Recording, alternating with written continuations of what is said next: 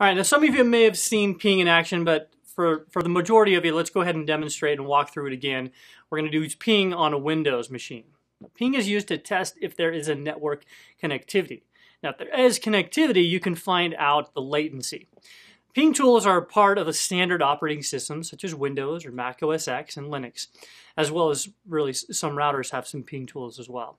So from the command prompt, I'm putting in my IP address of 192.168.0.12.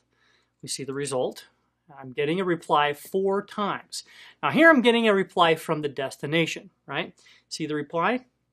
Now it gives the average speed loss. The speed was 32 bytes, and it came back with no loss of data.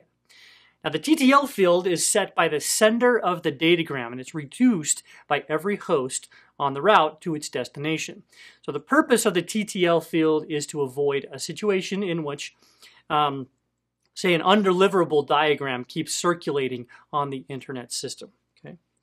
So here I'm going to ping one more IP address. Let's use 192.168.0.5. Now I'm getting a request timed out. Now this can be due to many different reasons. The most common includes network condition or a failure of ARP request, packet filtering, routing error, silent disconnect, some of those. The message is reply from IP address followed by the destination host unreachable.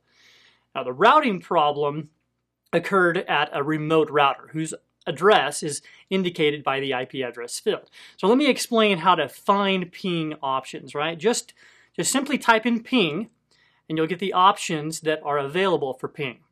Okay, so let me show you one more option for ping, right? So let's have a look at the parameters here. You see the -T is used to find the continued ping, and -A will find the host name. Okay. Now I'm going to find the host name for the specific IP of 192.168.0.12. So I type ping -A 192.168.0.12 and it'll display the host name. And we see the AES-TFS is the host name for IP 192.168.0.12. Let's do one more. We'll ping 168 or 192.168.0.12-T to show the continuous ping results until you stop the ping command. And this is used to find any packet drop in the network.